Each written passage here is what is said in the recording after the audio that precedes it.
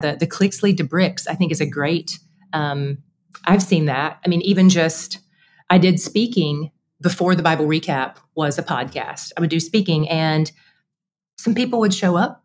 But now that there is all these people out there listening to the podcast, a lot more people show up. A lot more people come in person because they have heard me through their, AirPods. Welcome to the Carey Nieuwhof Leadership Podcast on YouTube. It's Carey here. And man, if you're new, welcome. I hope you subscribe because we got a killer episode for you and an archive of just hundreds of episodes that I think you're really going to love. And today I sit down with Tara-Leigh Cobble. You probably know her from her podcast. And we're going to talk about digital discipleship, the journey to 350 million downloads, and a lot more. Today's episode is brought to you by my very first conference. It's called The Art of Leadership Live. And if you're looking to level up your leadership, level up your church, I'm hosting it in Dallas, Texas from September 16th to 18th. It's The Art of Leadership Live. Space is very limited. This is going to be intimate and small, different from so many conferences you've been to. Secure your spot by visiting The Art of Leadership Live, and I look forward to hanging out with you in Dallas in September. And today's episode is brought to you by our partner, BELAY. If you want to strike the work-life balance you deserve, just text my name, Carey, to 55123. You'll receive a free download of BELAY's ebook, Rise Up and Lead Well. Make sure you check that out. And now to my conversation with Tara-Leigh Cobble. Tara-Leigh, welcome. So happy to be here, Carey. Yeah, it's great. Well, I want to go back a few years because we met in Atlanta in, I think it was 2019, wasn't it? It was. We did an event together and you were just starting. At that point, it was sort of, a lot of people hadn't heard of you, and now, boom, one of the top podcasters in the world, etc. So I want you to reel back a little bit and just tell us how you got to the place that you are now. Wow. Well, in 2019, I think it was September or October. It was fall. I do remember that. Yeah. And the Bible Recap, the podcast that I have now, was 9 or 10 months old at the time we launched, January 1st, 2019. And everything that I do with the Bible Recap is to help people read, understand, and love God's word. I don't just want them to read it. I don't just want them to understand it. I want them to love it. And so everything is geared around that. And prior to that, I had a ministry helping people study the Bible. And that was one of the ways that I came into contact with Grant Skeldon, who invited both of us to that event, I believe, at Buckhead Church there. And I was so excited to be in the room with you. I was so excited to hear you teach because I have been a longtime listener of this podcast. And you've said so many things, and I'm sure all of your listeners right now can attest, so many things that have helped so many of us in ministry. And you actually said something on that day. I don't know if I've ever told you this, but you said something on that day that the Lord used in huge ways in the months ahead as we approached 2020. And it was a little bit off topic, but you said you were challenging us, the people in the room, you were challenging us. What is something that you've always said no to that God is calling you to say now to kind of like, what are you're changing your no to a now? Like, what is that thing that you've always closed the door on that God's like, nope, we're going to change things up here. And I had run a ministry called D Group at that point for 10 years, a discipleship and Bible study group. We meet in homes, we meet in churches. And there were so many people who wanted us to have online groups as an option. And I was like, nope, we're not going to do it. Nope, this is about community. Nope, nope, nope. And that day, listening to you talk in fall of 2019, the Lord was like, online D group. So I went home, I gathered my team. Wow. I said, Carey Nieuwhof said this thing, we're going to implement online D groups. And I asked our administrator at the time, how long do you think it will take us to get this running? And she said, I think we can have it going beginning in March 2020. Sorry, I just got to laugh. Right? Wow.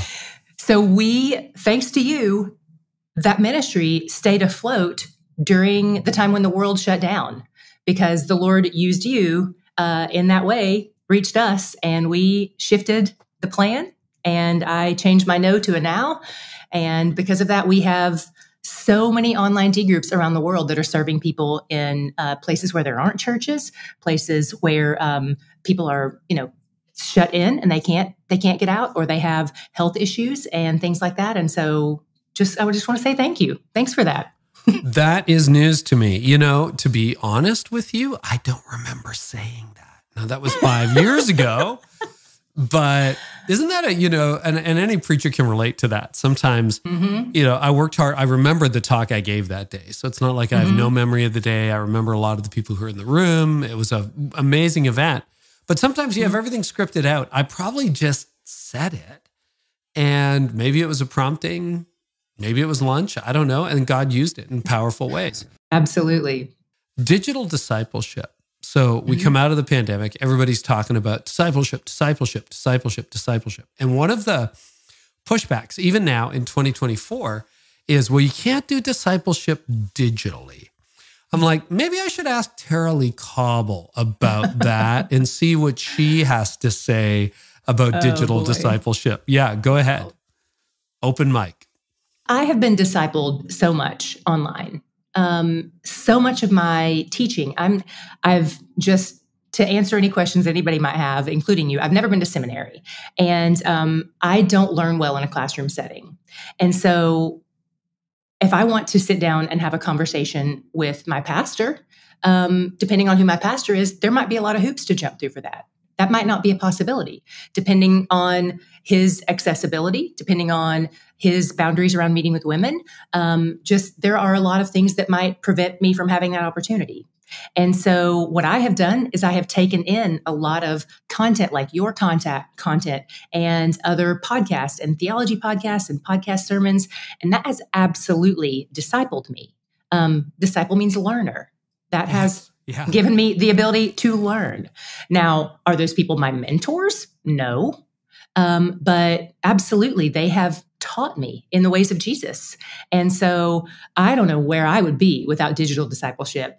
And so much of what I do is digital discipleship. We have a podcast, we have a YouTube, and we hear stories all the time of lives, marriages, eternities being changed by how God has taken these resources that are available to us in the world today and use them to amplify the gospel and the message of the kingdom. And so, man, if people can't learn about God through digital means, like I just don't, I'll never believe that, because it's transformed my life.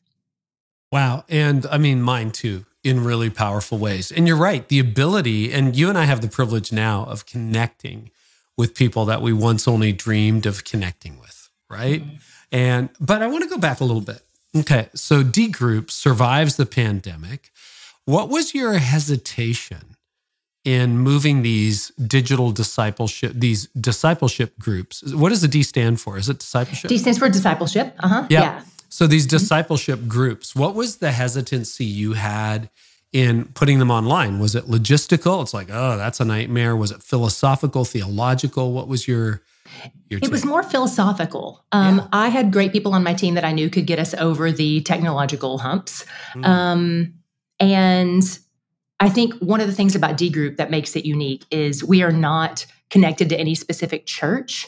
But we want to be a tool in the hands of the local church. We love to partner with local churches and serve them. We build out this incredibly intense discipleship program where we do a deep dive into a book of the Bible for 12 weeks at a time.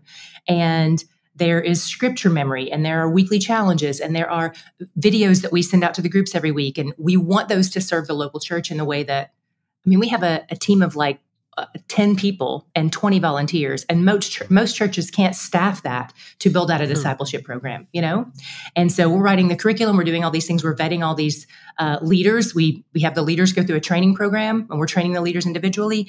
And we want this to serve the local church, not take away from the local church. We want it to serve the local church. And so my thought is, if people have something that is available to them in their homes, they never have to leave their homes for, we are in some ways getting in the way of what we wanted to do. And which is to push people back into community in their local spaces, in their towns, to, if they aren't a part of a church, to get them in the church. But what we've kind of found in this is that is still happening. People, if they aren't in a church and they join D Group, they hear us regularly encourage them, find a church, find a local church, plug in.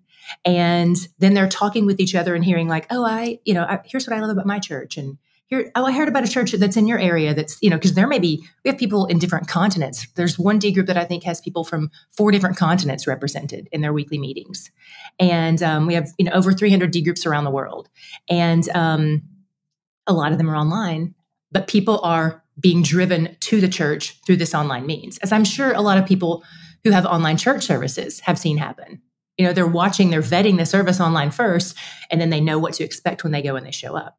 So we're having the same thing happen with D Group, but I really was just afraid that it was going to be an excuse for people not to be in the church. Yeah. Isn't that interesting? Because 5 years later, 6 years later, people are still having that conversation in their church. What's your view now? I quote him a lot. Frank Blake said, I heard him say this years ago, Home Depot. He was the former chairperson, CEO of Home Depot. I think he's on the board now. And, it was, do you have a website? Because if you have a website, people aren't going to come in the store. And his tagline was clicks lead to bricks, that the more clicks you have, the more people actually walk through the store. So I've been sort of sharing that in the church space, not always getting a very receptive audience to that message. What is your thought on that now? How has your viewpoint shifted or changed? So much. And it's, I'm so happy to have been wrong. How great to learn something new and to realize you were wrong. I'm sad I was wrong for so long, but I'm glad that the Lord used you to turn my understanding of that at a time when it really was truly pivotal. The clicks lead to bricks, I think, is a great, I've seen that. I did speaking before the Bible Recap was a podcast. I would do speaking and some people would show up. But now that there is all these people out there listening to the podcast, a lot more people show up. A lot more people come in person because they have heard me through their, AirPods. Totally.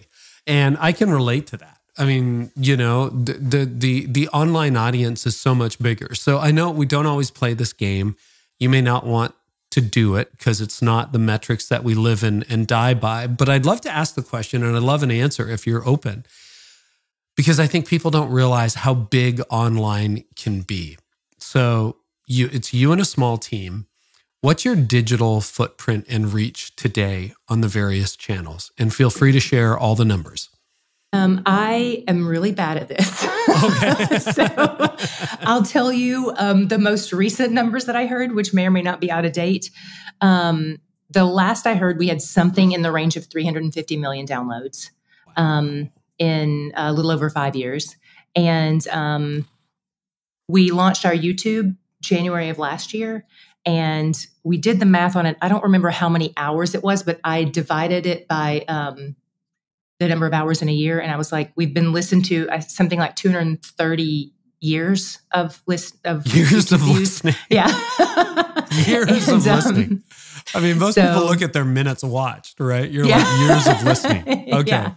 So that's our YouTube is, I think, 230 years of listening. And then, just so grateful, like can't even, because here's the thing, and you know this, and every listener out there knows this, those numbers represent people. Like those aren't just random numbers. It's not just hours and downloads. It's souls and individuals and their stories. And those are people who want to read the Bible. Those are people who I'm not, out there talking about makeup. I love to talk about, these are people who want to read the Bible, who want to engage with the living God. And that is so crazy to me because when I launched January 1st, 2019, my big pipe dream, D Group at that point was, I think, about 1,200 people. And I think I thought if I can get a quarter of the people, I didn't have any idea that people outside of D Group would listen to my podcast. They were my audience. Right. My prayer was that 300 people would listen. And I was like, if I can get a quarter of D Group to read the Bible with me, how great would that be? So that's exceptional, and that is how people think. It's like, 1,200 is a lot of people. We'll get a third of them, a quarter of them listening, and it'll be great. And, I think most of our leaders listening know this, but 350 million would put you in the top 0.01%, maybe smaller than that, of all podcasts in the world. We're in the top 1%, but you have 10x the downloads that this podcast has. And we've been at it a little bit longer. So kudos to you. And the other thing to remember too is you're not some massive organization, right? Like, can you talk about origin stories? Because a lot of people are like, well, if I had $10 million and a team of 50, I'd have 300 million downloads too. But that's not your story at all, Tara-Leigh. Yeah, no. So when we started, I was doing D Group was my full-time job. And the D Group team, I think at that point was maybe 4 people, something like that. And I just said, hey, I want to start this podcast. Because the thing is, I'd been doing D Group at that point for 10 years. And every year I would read through the Bible chronologically. And every year I would challenge all of D Group to do it with me. And people would start off strong in January, like we all do. And then they would fall off by the middle of February. And I that was relatable to me because I had spent most of my life having that same problem. I jokingly referred to myself as a Genesis scholar because I'd read Genesis like 100 times and nothing else, So I would challenge them to do it. They would fall off. Well, in 2018, I had a friend who had asked me to answer her questions along the way. Which she was like, every year you challenge us to do this. Every year I try and I fail. She was in D Group. And she said, you said that the first time you ever read through scripture and successfully completed reading through was because your pastor answered your questions along the way. And that was the only reason you succeeded. So will you do that for me? And I was like, absolutely. So every week we would go on a walk and she would ask me her questions. And sometimes she would send me a Voxer message or a text with something during the week. And fall of 2018, we're on a walk and she says, I can't believe I'm about to finish the Old Testament. This never would have happened if you hadn't walked me through, if you hadn't answered my questions along the way and walked me through it, like holding my hand. And so my thought was, how can I scale this to help other people in D Group do the same thing? And now we've got D Groups on other continents, in other countries and other states. And I can't have phone calls with all those people. So I thought if I just record this little podcast and send it out to D Group, every week, it'll, I'm planning to kind of maybe send it out in our weekly emails with our weekly videos and things like that. And my team were like, oh, hey, we can actually upload it to be a podcast that's available online. It's easier. And so we're planning to just make it for D Group. And so I'm thinking, it's going to take me like an hour a day is what I think. I think I've read through the Bible at that point 10 times. I've got a stack of notebooks with notes that I've taken on all my trips through. And I'll just compile all those notes into an episode and it'll be short, 5 to 8 minutes a day, which is what it is. And I'll just record it and it'll be quick and easy. So I went on Amazon and bought a $99 bundle of microphone and headphones. And the box that the headset and microphone came in, I stuffed it with a sheepskin rug. And that was my studio in my kitchen in Dallas. So I just recorded at night, had to record in the middle of the night because I live downtown and it's pretty noisy. So 2 a.m. in Dallas, I would work all day researching and writing the episodes, and then I would record at 2 a.m. With the air off, sticking my head in an Amazon box stuffed with a sheepskin rug. That's the origin. That's the big. My studio was an Amazon box. But the Lord used it, and I still use that same headset and microphone, Carey. I haven't updated that. It's just the same thing. Yeah. It's not millions of dollars in gear. It's none of that. Did you get an inflection point? Was it strong right out of the gate, or was it a slow build, or how did that work? I'm thinking about traction and inflection points on the way to 350 million downloads. Yeah, I would say the thing that surprised me was it was much. I woke up on January 1st, 2019, the day we launched. I woke up at 10 a.m. because those are the hours I keep. And I woke up at 10 a.m. to 300 emails from listeners. And 300 emails day on launch day. Yeah, within 10 hours of the episode posting. Wow. And I was like, oh boy, there are people listening. And I don't know who these people are. And they're not in a D Group. And so I'm not quite sure how they found us. We had done, I had been on Jamie Ivy's podcast to talk about it. And she had me on to talk about D group, but I was like, oh, I'm doing this other cool thing too. And so I didn't know that it was going to get a lot of traction. It was just kind of this casual aside conversation that we had. And it's funny. She had told me, do you know how hard podcasting is? And I was like, I think it'll take about an hour a day. And Carey, it derailed I ended up working 100 hours a week that year. That's honest. To build the podcast, because it was so much more. And I think when I recognized the responsibility I had to this audience, who was not just coming from, with D group, I sort of know mostly what people believe, but now we've got people who aren't even Christians who are listening. I'm getting emails from a guy in India who is, Hindu, and he's got questions from what he's listening to. And so I'm trying to make it accessible to people who come from all stripes, and trying to sort of major in the majors and not get on my little, my favorite little soapboxes about things, and not share my opinion. I need to make it palatable across the board, because we're reaching people I never intended to reach. And so that was the first major inflection point, was that day one. That was when I was like, oh, wow, okay. This is serious. I have to take this a little more seriously. I intended to take it seriously. Yeah, but you're kind of like, oh, yeah, you wake up, even with the downloads I have, you're like, oh yeah, this is a responsibility. This isn't just the hobby it started out to be. Yeah. It put the fear of God in me in the best way possible. Yeah. And so that was one of the major things. And then Candace Cameron Bure had me on so she did the Bible recap, and read through the Bible for the first time with us, and really took a liking to it. And so when she decided to launch her podcast, she asked me to be her co-host for the first season. And so that put me out in front of her massive audience. And her people are loyal. She they love her. And if she says do something, they will do it. And so all these people joined us because of Candace. And then, so that was another major thing. Also, I had gotten some early on within the first month of launching, I got publishers contacting me to want to turn it into a book. And so as soon as I finished that year of working 100 hours a week to write the podcast, I then spent 3 months working 100 hours a week to edit. I had to edit out, I think, 60% of the content from the podcast transcripts to make it into a book. And still the book is this thick. It is thick. Yeah. But it's just 2 pages a day. So anybody can do that, 2 pages. But that, when the book came out, that was all the more people joining us. And then we spent, I think, 15 days recording all 365 episodes as videos. So we just locked it down in a studio and recorded all of a year's worth of content in 15 days, turned it into a YouTube. That was another inflection point. Wow. And getting us out there with, Gen Z and Gen Alpha.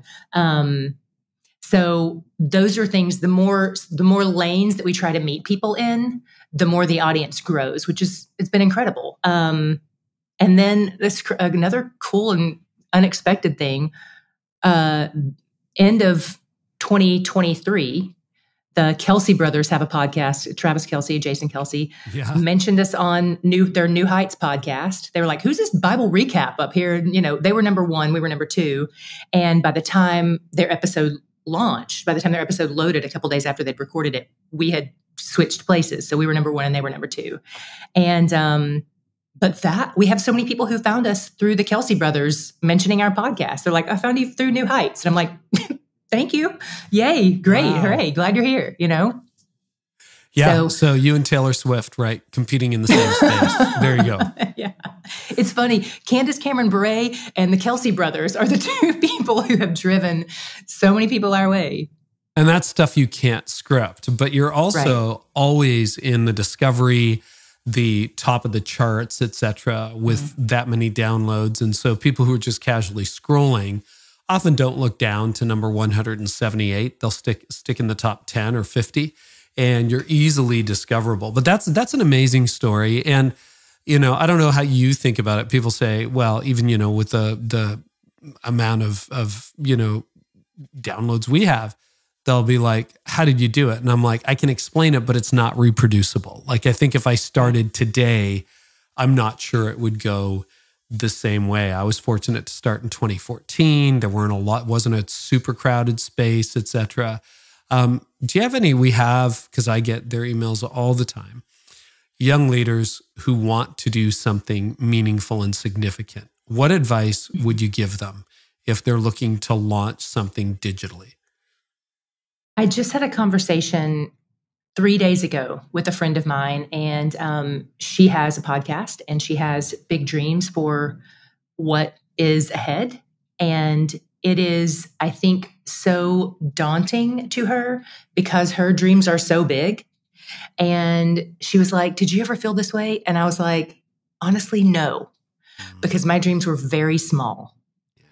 My dreams were and so when your goals are up here, and I know that this is contrary to what a lot of self-help gurus will tell you. I'm just a practical, boots on the ground kind of girl. And so who, works with a $99 headset microphone, So I was just like, for those people, I tell them, like, start where you are. Start where you are. If you want to be a Bible teacher, are you teaching any classes like at your church? Like, if you gather in some women and teaching them, does anybody show up?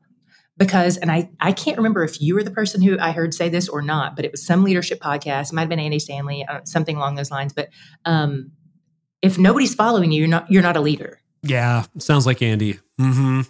That's how you tell if you're a leader, right? Yeah. And so I'm like, you had proof of concept. You had 1,200 people in groups, in those D groups. Yeah.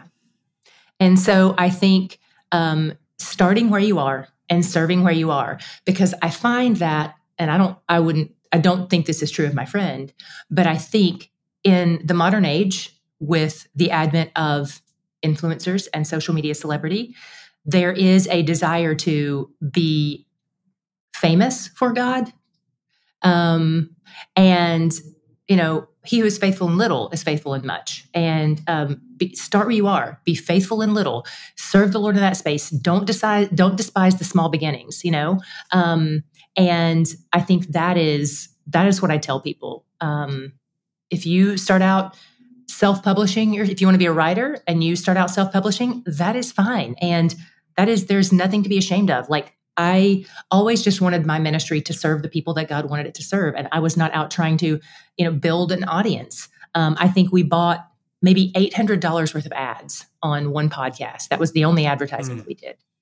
And we did that before the first year. We haven't done anything since. And so it has been just a real, joy to see how the Lord has grown it. And I think I'm so grateful that he kept me from a space of wanting to achieve fame, because then I don't think I would have liked the way my heart looked.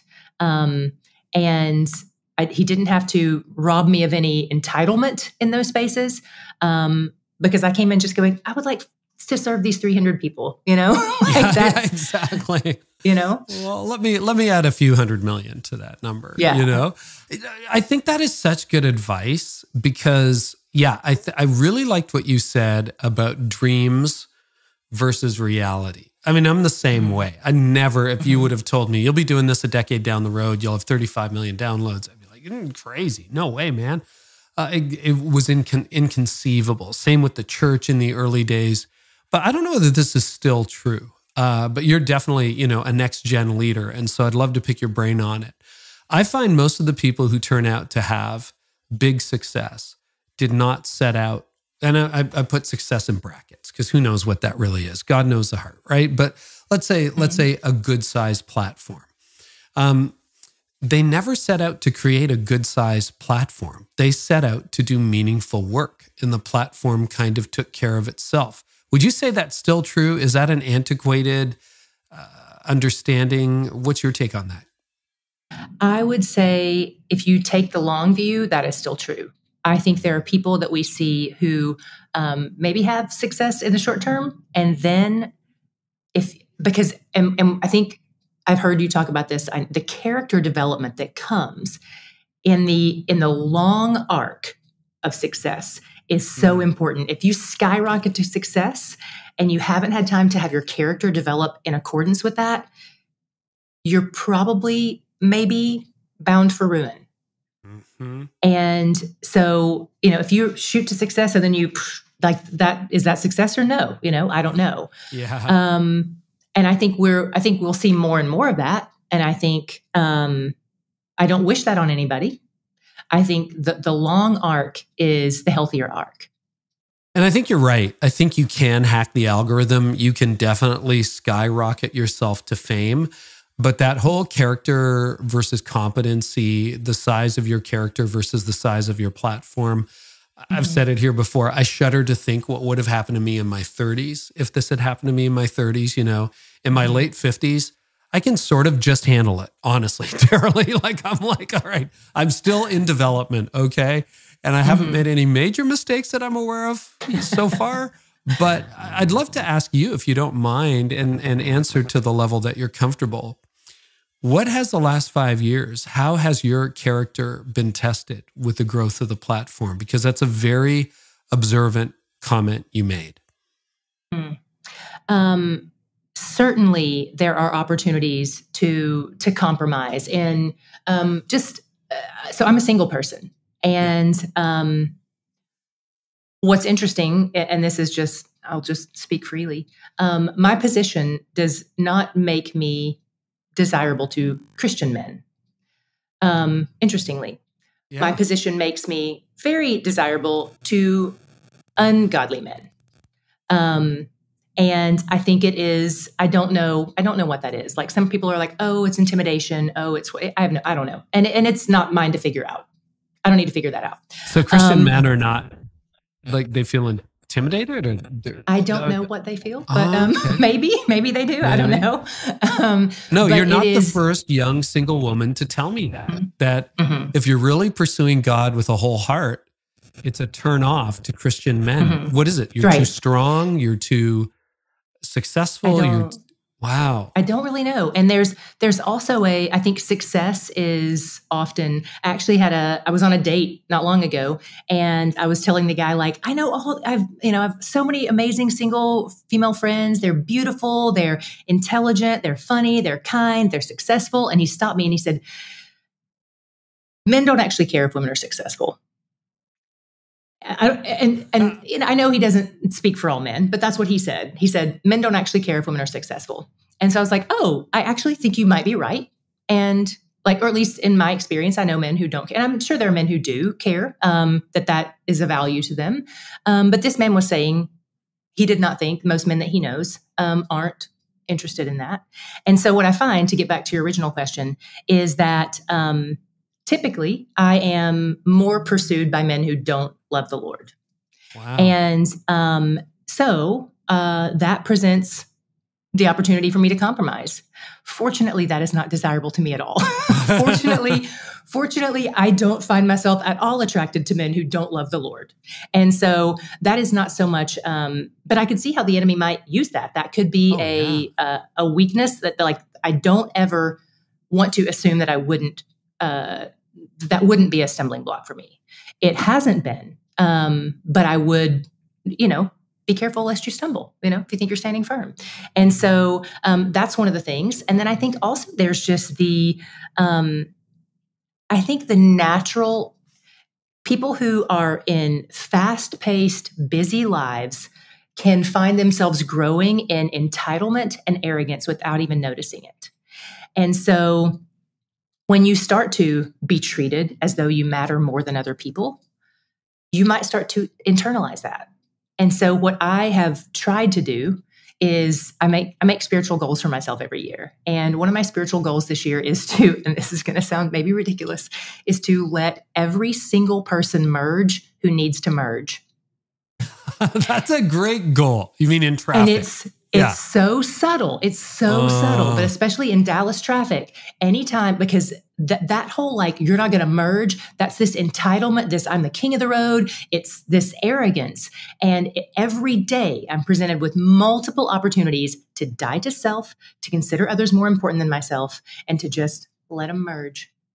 And so that is just one of the ways that the Lord has prompted me to make sure that I don't take myself too seriously, that I don't think I'm more important than other people. And just those little things, I think are really helpful. It really helps me that I have an incredible team around me who not only knows and loves me, like as a coworker, but a lot of them are my friends. And so it's really important to me. There was a girl that I wanted to hire for a position, and I was like, I literally told a friend this yesterday. I said, I don't want to hire her because she's afraid of me. She won't tell me no. And I don't mean afraid of me like I'm going to yell at her. I mean, she always would defer to me. And I have a team around me who's like, I don't think that's the best idea.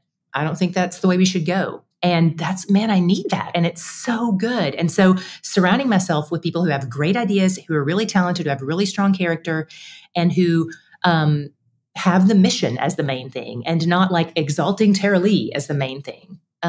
We're on mission to help people read, understand, and love God's word. We do it through D Group. We do it through the Bible Recap. We do it through Israel Lux, our tours to Israel. We do it through the God Shot, our radio show. Everything that we do is to help people read, understand, and love God's word. And that matters more to them than, being a yes man to me. You're very wise to realize at this stage that the bigger the platform, the harder it is to get people to tell you the truth. And I can think of a handful of leaders who that probably was their downfall. Mm-hmm. We quoted Andy already, but he says, leaders who refuse to listen will eventually be surrounded by people who have nothing to say. There's a lot to do that. John Acuff has a variation of that. He says leaders who refuse to be questioned end up doing questionable things. And I think both of those are true.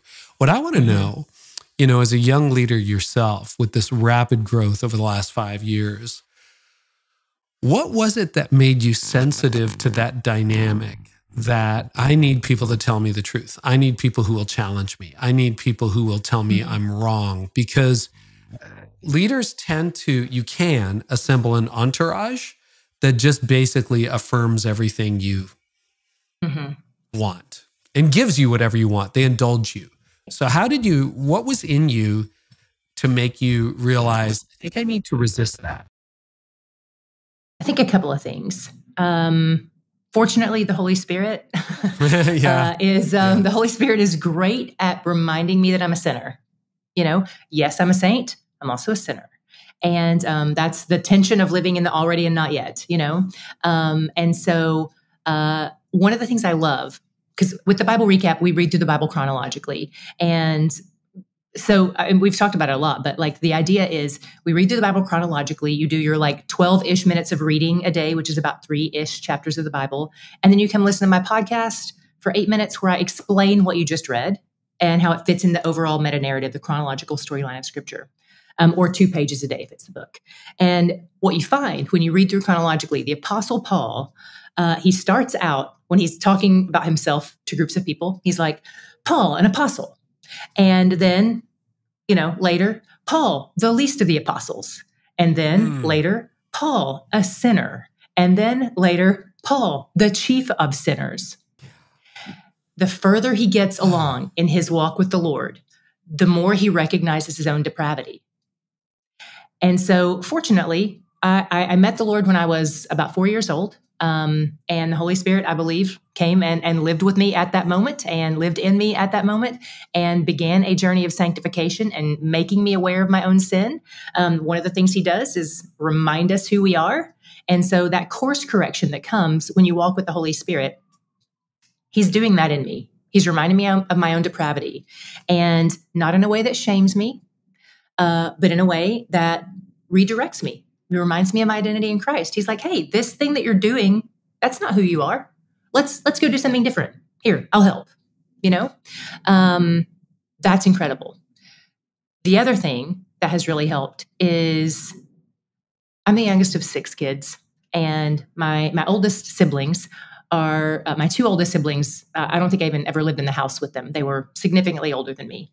And I was far enough behind to watch what they did and how that worked out for them, to be able to see the long arc of their life. And so I sort of grew up making a habit of that and watching, oh, here's this pastor. He's kind of gotten very popular. Wonder what's going to happen there. Oh, here's this writer, this worship artist, this whatever. Like, how's that going to go? And so watching the long arc of other people's lives, I certainly have mistakes of my own, but I would much rather learn from other people's mistakes. That is a very interesting thing. I had, not so much in the church world, but in the legal world, the 5 years I spent in law between studying and working downtown and getting called to the bar, I felt like God showed me the top. And when I saw the top and I saw how empty it was, money, prestige, misery, all of that, I'm like, oh, this is easy to walk away from or easy not to get ensnared by. What do you think it is that made you as a young woman see that early? Because a lot of people, some people never get that insight. Some people get it in their 40s or 50s. You got it really young. Any idea what contributed to that? Because that's a gift. I think the lives of those people who come tumbling down, if you watch the decisions that they make, it's not always evident right away, but if you have discernment and you look and you see the way they treat the people around them, the way they take leverage for themselves, maybe where it's not warranted. Jesus talked about taking the lower position at the table instead of the higher position at the table. And people who want to take the higher position, I think those are signals of what's happening internally. Those are signals about the direction that people are headed. And now all of us are given to selfishness and all of us are given to those things at times. And so I'm not talking about a one-off. I'm talking about a trajectory. And if you see a trajectory of selfishness, lack of concern for others, taking advantage of situations, I think those are things that let you know the trajectory that someone is on. And that was something that just watching the long arc of people's lives. And that, I think that's something that not even in leadership, but when I'm looking for a friend, I had a girl who everybody thought we would be great friends. And I spent time with her and all she did was gossip. And I just thought, this is not a person I want to invite near to me. I don't want to hear all these other people's stuff. And I don't want to know what you're sharing about me behind my back. And so those are just things you just have to pay attention. Pay attention, use wisdom, use discernment. The Holy Spirit gifts us with those things. And it's one of the things I love about in James 1:5, God promises wisdom to all who ask. And so I ask for that every single day. Every single day. I have so much to learn. I need so much wisdom. And so I'm always asking him for that. And he gives it. And I'm grateful. So you casually mentioned 100-hour work weeks. So, just kind of like threw that in there. I want to go back to it. What are you learning? First of all, how did you endure a year or 18 months of 100-hour work weeks?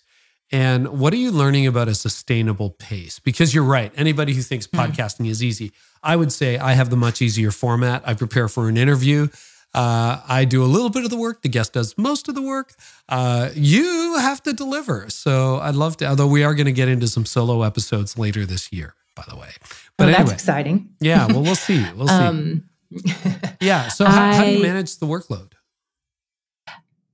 Okay. That year it was so hard, Carey. It was so hard. I first of all, one of the things that I did first was I contacted the people who were close to me in my life. I had selected 5 of them that I was allowed to spend time with that year. And everybody else had to get a no. But I told those 5 people, I have to see you every week because I would spend several days in a row not leaving my apartment. I would wake up in my pajamas, sit at my dining room table with my stack of commentaries and my 47 open tabs and my study Bibles, and I would research and I would write, and then in the middle of the night I would record, and everything had to get sidelined. But I know I don't do well in isolation, and I live alone. I'm single. I don't have any pets. And so I'm like, I have to have socialization or I'm not going to be emotionally healthy. And I have to be emotionally healthy in order to do this very important spiritual work. And so I gathered friends around me that I had to see every week. And I told them, I'm not going to have anything interesting to talk about. I just need you to talk to, because if you want to talk about, maybe like the Maccabean revolt, we can talk about that. I can help you. Right. But things like that, I was just like, I don't have any social life. I'm not going on any dates. I don't have anything. And so that was a year for me. And it was very lonely and it was very hard. And I developed all kinds of, I developed a lot of physical symptoms that went away afterward. I got vertigo. I started losing my vision. I got carpal tunnel. I got shingles, like all these things. My health was breaking down. It was a really hard year, and it was the most fruitful work I've ever done. And someone compared it, and I've, like I said, not married, don't have any children. Someone compared it to what it's like when you have a baby and you aren't sleeping and you aren't taking care of yourself and your body's falling apart. But you have to like grow this thing, like you have to keep this thing alive. And this gets priority over everything else. And so, there was a woman I'd never met who she'd heard me mention on a podcast, I think, that I worked 100 hours a week. And she sent me an email rebuking me like, God never intended for anybody to work that hard. And I was kind of like, I don't know that I agree with that. It's a season. It's a season. It's not my life. It's a season. Just like when when you have a baby. And so for me, I don't ever want to go back to that. It's not a healthy, sustainable pace. Fortunately, I have a team that really values my mental, emotional, physical health. And they want to make sure that stays on track. Because another thing we haven't even touched on is I had to take a sabbatical where I stepped away for 3 months. My team asked me to do that. Actually, one of my board members, we're not a nonprofit, but I want to have a prayer and advisory board anyway. So I gather some people around us who pray and advise. And one of our board members said, I think you need a 3-month sabbatical minimum immediately. And so I went to my team and I said, here's what board member says. And they were like, let's do it. Let's make it happen. And during that, I went and got a lot of therapy. And I did EMDR, which was amazing. I've got people I know well who've done EMDR. It was helpful for you? So helpful. What does that stand for? Pardon my ignorance. Maybe you don't know either. Yeah, it's just known as EMDR. It stands for eye movement desensitization and reprocessing. There you go. And it's basically what it does. I did not do the eye movement kind. I did a kind where you hold these little paddles in your hand that like vibrate alternately. Okay. But basically, it's a way to trick your brain into engaging both hemispheres with each other, because the hemispheres don't communicate much. And trauma is stored in one side of the brain, and logic and reasoning are stored in the other side. And so you got to get them to talk. So that's what that did. It helped with some PTSD. And then the man who administered my EMDR, my therapist, suggested I try something that he did not do, that you have to go to a specialist for, called neurofeedback. And I did 78 sessions of neurofeedback, and that was a game changer. Because this is one of the ironies of the way my brain worked before I had neurofeedback, was that I never got tired. The part of my brain that's supposed to tell you to fall asleep or stay asleep was not functioning. And so I could stay up and work. Podcasts. Yeah. Exactly. And I had to take tons of medication to even sleep 3 hours a night. And so that's how I existed for years. And then my body started breaking down, because your body's not meant to sleep 3 hours a night. And I could do that without caffeine. Like, it didn't take caffeine to keep me awake. Now, I like caffeine, and I did use caffeine to power through.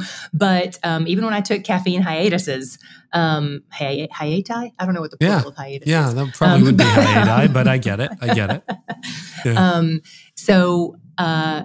Anyway, I needed this space away from work to prioritize my mental health and to get my brain fixed. And so I did. And I sleep 8 hours a night now, and it's amazing. So what is that therapy called? Neurofeedback. Mm-hmm. And can you give us an overview of what happens in neurofeedback? That's a new term to me. Yeah, it's so I wore this little brain cap, and they do a brain scan. and they show you this color-coded chart from red to dark blue, and the brain is color-coded accordingly, the little regions of the brain.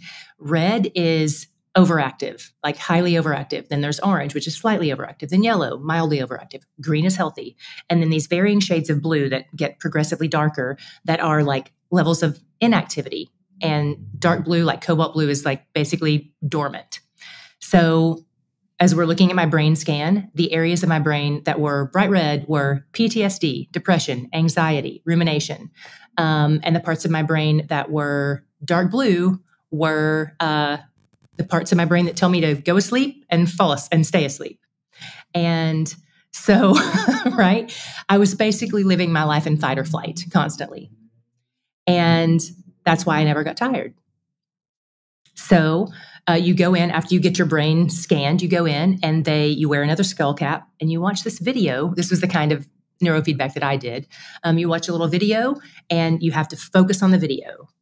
And as you focus on the video, mine was just a green field. And if I'm focusing, flowers would bloom and trees would grow. And if I stop focusing, all that would fade away. Because the video is like, it's connected somehow to the cap that you're wearing. And there's a therapist administering all this and watching. And if my brain would wander, she would be like, okay, focus. And what's so cool, Carey, I love, one of the things that was really cool was when I began to meditate, as I'm watching this video, I began to meditate on scripture and meditate on, God says, whatsoever things are true, noble, right, pure, lovely, admirable, excellent, praiseworthy, think about such things. And when I began to think about the word of God and the things in my life that were true, noble, admirable, when I began to think those things, the trees would grow and the flowers would bloom. And I would make progress. And if I started to ruminate and have a negative thought and get in this negative thought cycle, everything would go fade to gray. And the woman who administered my neurofeedback, not a believer. I got to talk to her about the Lord. She had to sit and listen to me talk for, an hour for 78 sessions. So she heard me talk about the Lord a lot. But I watched the words of God and my focus on the words of God transform my brain through this process. Whoa. And it was, it changed my life. Changed my life. My goodness. I'm just taking a few notes. I've never heard of that. That's really interesting. Mm-hmm. And so there's sort of a before and after. Mm-hmm. Man, time's moving on. Keep going. One of the other aspects of that, and this is just a sidebar, but whenever I was building the Bible recap in 2019, and then I finished editing into a book, March 1st, 2020. And I was like, great, I get to go back into the world again. No. COVID hit, 2 weeks later. Right. Yeah. Yeah. And so I came back into my apartment by myself again for another year. And I'm very immunocompromised because I've had 2 open heart surgeries and was electrocuted in one of those. And so my lungs and my heart are both compromised. So I did not want to catch anything. And so I stayed in and I wrote, I think, five more books. I wrote 6 books in 2020. And then, the masks come out, I go back into the world again, and all of a sudden I'm in this space where I'm Christian famous. And it was terrifying for me. I did not want to leave my house. I did not want to meet strangers. And I didn't recognize myself because I love people. Are you getting stopped like in restaurants? Yeah. And the thing is, I do want to meet those people. I do want to say hi to them. It is the honor of my life that I get to read through the Bible with them. But I was terrified of them. And I would show up 20 minutes late to church and I would leave 20 minutes early and I would make sure I got to sit between 2 friends so I didn't have to talk to anybody. And I didn't recognize myself. And so when I went for EMDR and I went to neurofeedback and I got myself back, I got back the part of me that's not afraid of the world. I got back the part of me that can, I got the part of me that can sleep for the first time ever. And it made me a better minister of the gospel. It made me able to love people better and not be so afraid and in my own skin and not fixated on myself and what I was afraid of.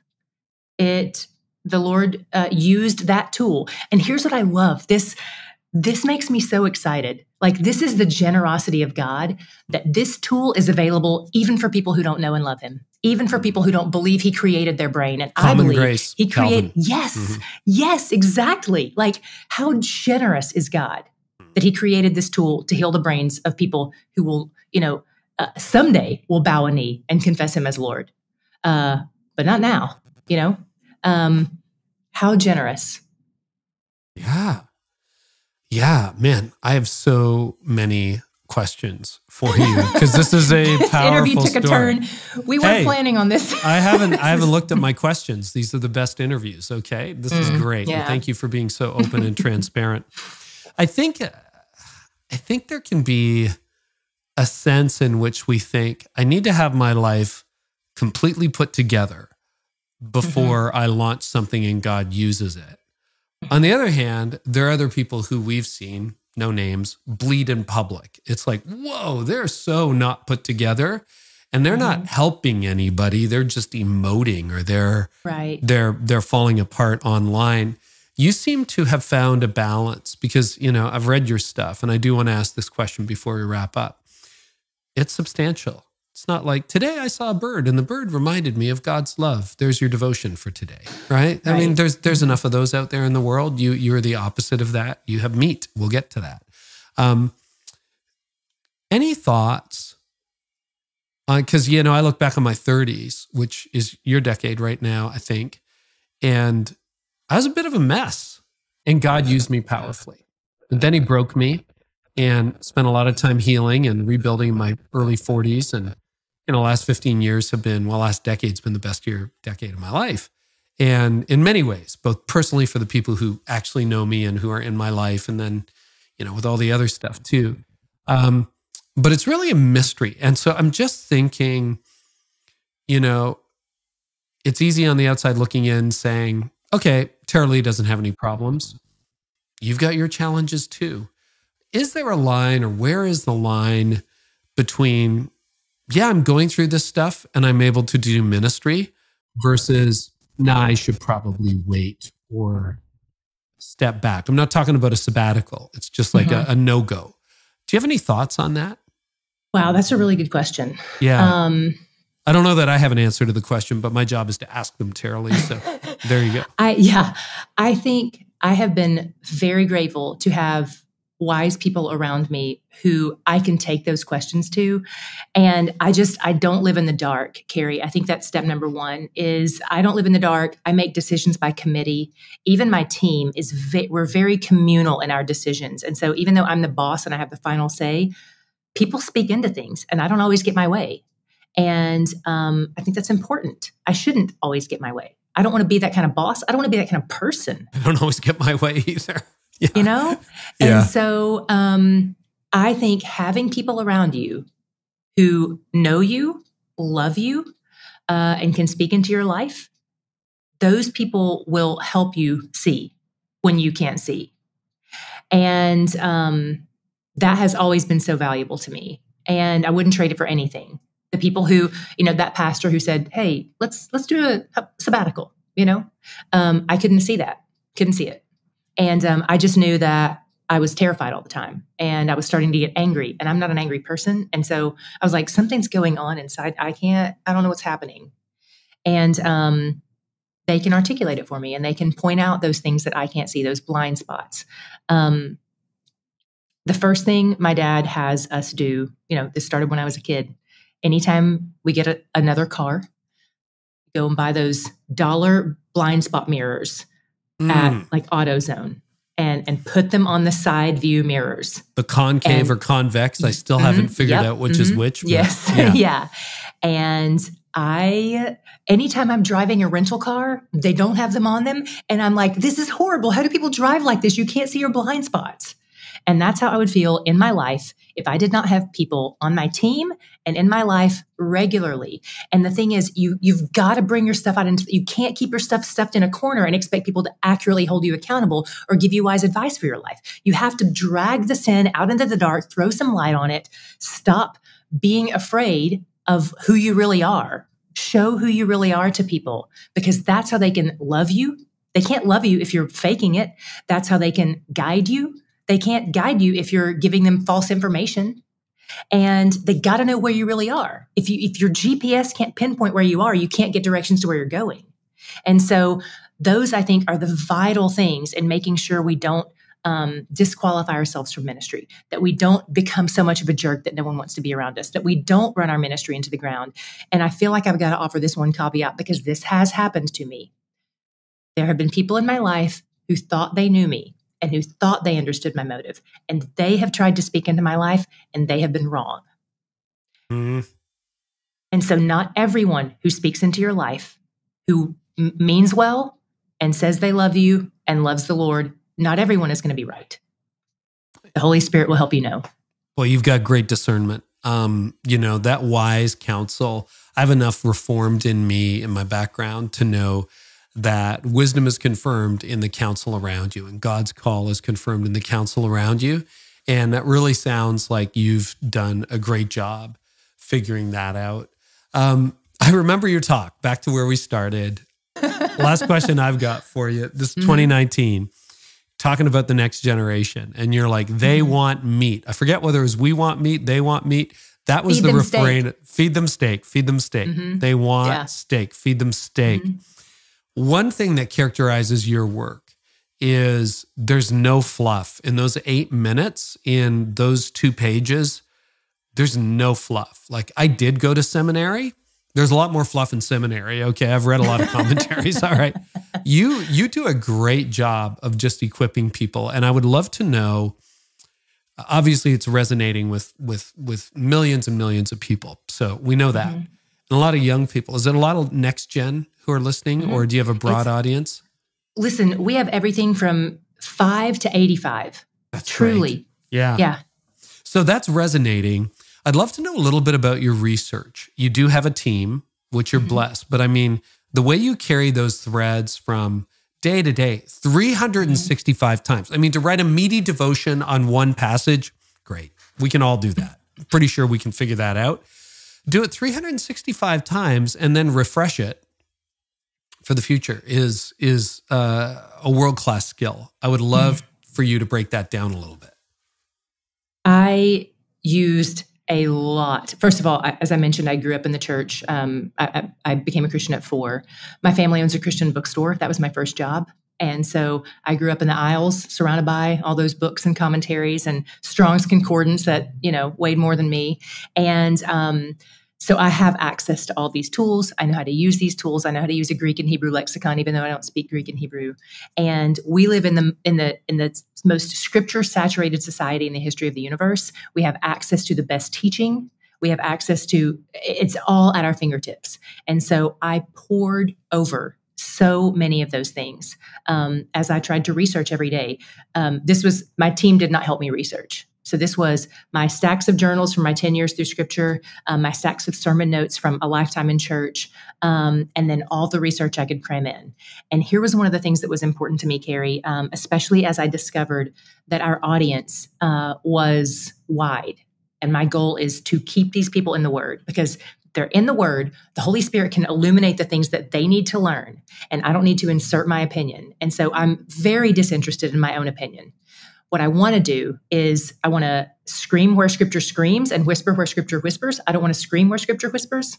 Mm-hmm. And so in passages like baptism, I have a view. I have a very informed view of baptism and my opinion. And I wanted to make sure that not a single listener knew what my opinion was. So what I said was I had here are the primary views on baptism. This view, this view, this view, this view. And I went to friends of mine who were pastors and I said, tell me everything about your view, support it biblically, historically, whatever. And I'm going to write this out to explain what you just said for this episode. And I want you to see if it's represented. And I did that until I got them all right. And then I had all those pastors read all those views to see if they could tell which one was mine, because I wanted to muddy my view. And not have it be discernible. And so that was really important to me in that process. And that took so much work to hide my opinions. And then there are places where my opinion changes a lot. You want to talk about eschatology? People are like, what's your view on eschatology? And I'm like, whatever book I read last. That's the one Am I in Daniel, Revelation, or the end of the Gospels? Yeah. Yeah. And so I know I've been a Christian for all but 4 years of my life. And I've seen my opinions change on a lot of things. And so I'm not willing to alienate a listener over something that I might change my opinion on next week. That's just foolishness. And so I want to just present the text and clarify the text to them. So that was a lot of the work, was trying to extract myself. And so now, by the grace of God, we have these incredible listeners who will come to me and say, the way you said this was felt a little murky. Can you clarify this? And I'll go, you're right. Let's clarify that. Let me edit that so that next year when we go through this, the way I say that is clearer. And I love that. I'm happy to edit those things. Or when I learn something new, I just sat this past weekend, Carey, I just sat under some of the best teaching I have ever heard in my life. I wept. I have wept several times since I left that church. And it was a church in San Diego. I was out there for a wedding. And I want to go to the episodes of the Bible recap where we touch the passages that this pastor taught on and just beef it up with all this. It's just, when I learn new stuff, I'm like, I got to put this in there because I got to help the people learn more. And so we have, we do the same reading plan every year, but every year there's new and exciting stuff in there. And every year you're a different person when you're reading the Bible. New things are going to jump out at you. The Holy Spirit's going to illuminate the text. It's living and active. And so we have people who, it's our 6th year doing the program. And we have people who are doing it over with us again. And I am still learning new things all the time. Praise God. Because I'm going to be reading it every day till I'm in the ground. And I don't want it to get boring. I don't like to be bored. I want to keep learning new stuff. So every day is a treasure hunt, It's great. Well, I'm suspecting there's a round 2 coming up at some point down the road because we barely scratched the surface. But this has been really, really great. I'd love to give you the final word. Is there anything you want to comment on, say, challenge the audience with before we wrap up?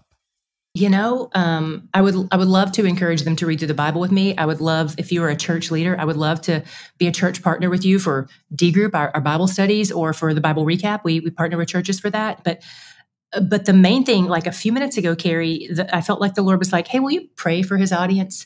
And so if that's okay, I would just love to pray a blessing over you and your team and your church and your audience and every listener and viewer right now. So I will receive pray a that. blessing over you guys. Please. All right. Thank you. Father, what a gift to be able to come to you in the name of your son, Jesus, by the sacrifice that he made on the cross, by his death, resurrection, and ascension. The fact that I get to call you Father, to approach the throne of grace with confidence. What a gift to be your daughter. I just want to thank you for this time with Carey today, the conversation that we've had. And Holy Spirit, we thank you for the way that you've directed this conversation. Thank you for just the little nudge maybe to have this prayer. I believe that there are church leaders and future church leaders and even past church leaders who are listening to this conversation right now, and that you are moving in their heart, directing their steps. I pray that you would encourage them in the right ways, that you would guide them, whether it's guiding them toward repentance, whether it's directing their steps for ministry, whether it is pointing them toward a reconciliation of a relationship gone wrong, that you are there in the heart of everyone who belongs to you, prompting them and guiding them and leading them, Holy Spirit. And so I pray that you would show up in ways that are Mark specific and Regina specific and Cheryl specific and Stephen specific to direct them. And may you be glorified in the outcome. And Father, I pray a blessing over Carey and his team and his church and his family. Would you continue to equip them as they move forward to advance the kingdom? Be glorified. We love you too. Amen. Amen. Thank you. Wow. Yeah. Thank you. Anywhere you get podcasts, you can find the Bible recap. The book is by the same name. And is there sort of a gateway for everything, Tara-Leigh? Yeah. TheBibleRecap.com or Tara-LeighCobble.com. Probably going to be easier to spell the Bible recap than to spell Tara-Leigh Cobble. So you can find me through the Bible recap. It's been a joy. Thank you. Likewise.